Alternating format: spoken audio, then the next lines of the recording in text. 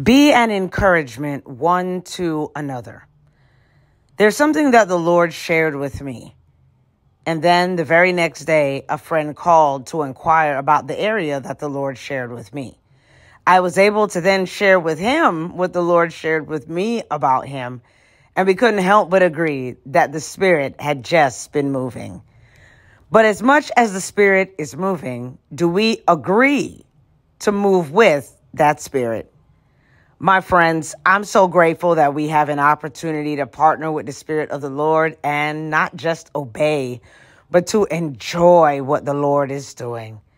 So if God has placed something on your heart that pertains to someone else and the Lord has asked you to tell them, do it willingly and do it with joy, because partnering with God is a joy. God bless you as we move throughout this day in Jesus' name.